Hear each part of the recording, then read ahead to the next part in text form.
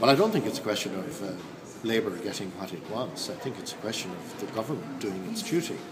and the legislators who comprise membership of Dáil Éireann doing their duty. I think the majority of people in the country would consider that legislators have avoided or dodged their duty over the last 20 years, and that in the interest, in particular, of the health of women, that legislators, whatever their personal convictions in the matter, must have regard to the decision of our own Supreme Court and of the European Court of Justice, and should do their duty as legislators, and I hope that's what will happen. The Cabinet, I understand, is likely to hear from the Minister for Health this morning, and from there, if we can agree whatever has emerged from the meeting of my four colleague ministers, will then go into committee,